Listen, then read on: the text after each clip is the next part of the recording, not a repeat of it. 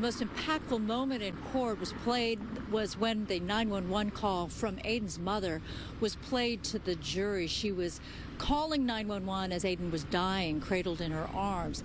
The judge, however, only allowed the camera in the court for opening statements, and that's when the two attorneys painted two very different pictures of Marcos Ariz. Little reaction from Marcos Ariz as the case against him is laid out. This is not a road rage case. This is an expression by Mr. Ariz of cold indifference, callous and total disregard for human life. Ariz wore a sport jacket and dark-rimmed glasses with his long hair pulled back. He looked different from his mugshot taken after his June 2021 arrest for the shooting death of 6-year-old Aiden Leos. Deputy DA Daniel Feldman quoted Ariz in his interviews with CHP investigators. When I just grabbed my gun for some reason and shot at them. On May 21, 2021, Aiden's mom was driving him to kindergarten when she says a woman in a white VW cut her off. She claimed that the driver, Winnie Lee, flashed the peace sign at her. Joanna Clunan reacted in anger by flashing her own hand sign. Ms. Clunan left the HOV lane and began to move over towards the right to get off the freeway.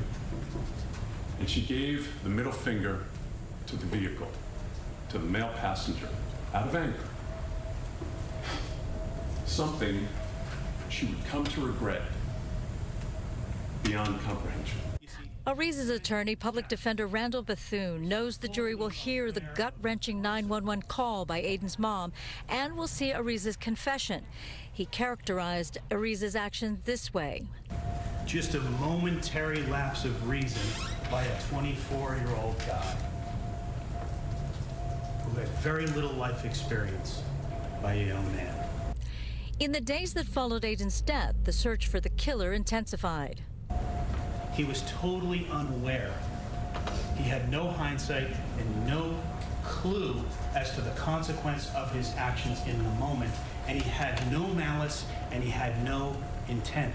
When he finally realized the consequences of the one gunshot, you will not hear evidence that he got rid of the gun.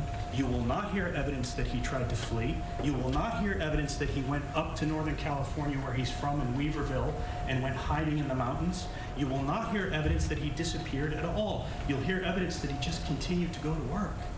Any evasive actions his attorney claims he did to protect his girlfriend. Winnie Lee is being tried in a separate trial as an accessory after the fact. That he did exchange cars, put her car in a garage, and started to use his truck. But that's because Winnie Lee didn't do anything wrong. Court resumes on Monday. The jury will hear from Aiden's mom, Joanna, and also the prosecution promises the video of the interrogation of Marcos Ariz after his arrest. In Santa Ana, I'm Susan Hirasuna, Fox 11 News.